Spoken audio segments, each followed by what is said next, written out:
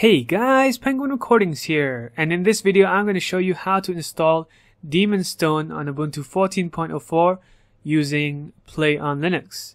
So first up, I'm going to start PlayOnLinux. This is the retail version of Demon Stone. Alright, I'm going to be using the disk. This is not the GOG version, so when I want to run the game I'm going to need the disk inside my disk drive to be able to play it. So it's pretty much straightforward. For those of you who already know how to use Wine and PlayOnLinux, it is simply straightforward. Simply use Wine 1.7.30, insert disk, click install, and set it up as per normal. No necessary tricks or anything else necessary. For those of you who are new to Ubuntu and would like to know how to do it, here is how.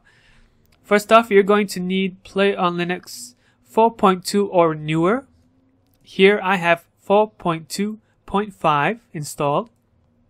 Secondly, you're going to need to go to Tools, Manage Wine Versions, and in here you're going to want to select the latest Wine version available to you on the left.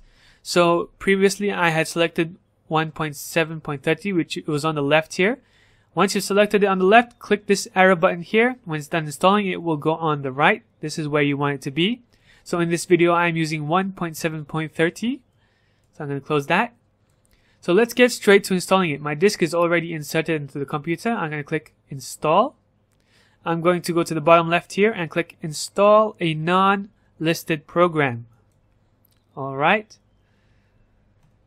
Now if you'll notice in the background, I already have a previous Demon Stone installation, so don't worry, I'm going to rename this one something else. I'm going to go to next, install a program in a new virtual drive. Alright, we want to select the first one here. Click next again. You can name the drive anything you want. I'm simply going to name it Demon Stone How To, because this is only temporary. Click next again. Use another version of Wine because we want to use the latest Wine version we just installed.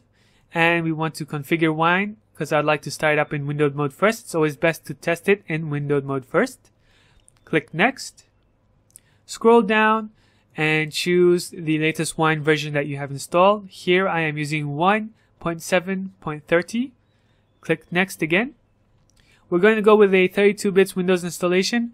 Regardless if your Linux distribution is 64-bit or 32-bit, you have to go with the 32-bit Windows installation because Wine only works properly in this mode. So I'm going to click next. Give it a couple of seconds to set itself up.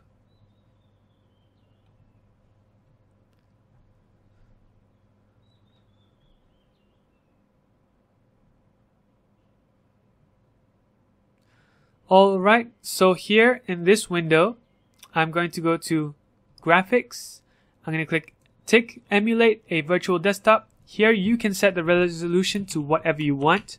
I'm setting it to 1600 by 900. I'm going to click Apply and click OK.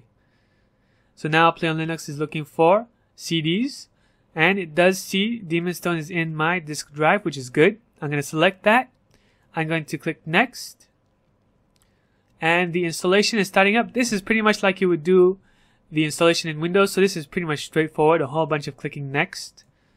I agree to the license terms. I click next again. I'm going to install it to C. No need to change this, just leave it be. Clicking next again. So this can take a couple of minutes. I'm going to speed up this part of the video.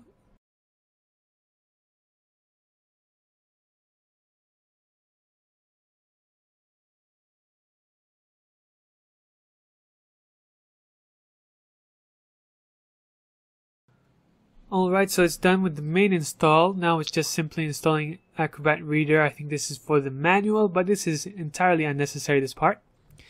I'm not going to be registering this product since it is 10 years old, so I'm just going to click close there. And I'm going to click never register.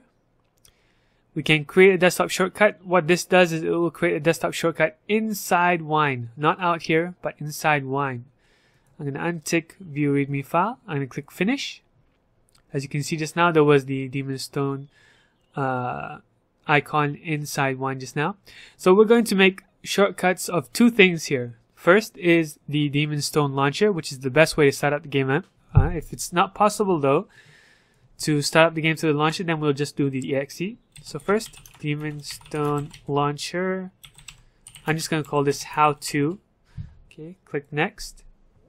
And lastly is demonstone.exe. This is just in case for some reason later on, or whatever reason behind the scenes that we can't tell, that you are unable to run the launcher. So at least this will be here to run it straightforward, but it will also mean that you won't be able to change these settings.